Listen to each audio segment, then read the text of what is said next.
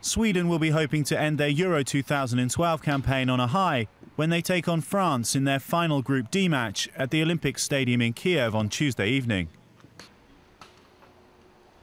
Sweden have already been eliminated from the championship after losing 2-1 to co-host Ukraine and then suffered a disappointing 3-2 defeat to England after leading 2-1.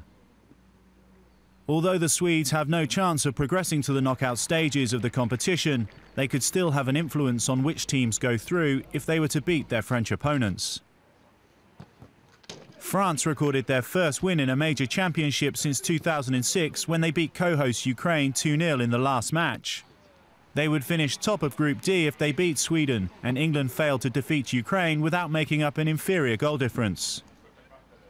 France and England have 4 points, while Ukraine have 3.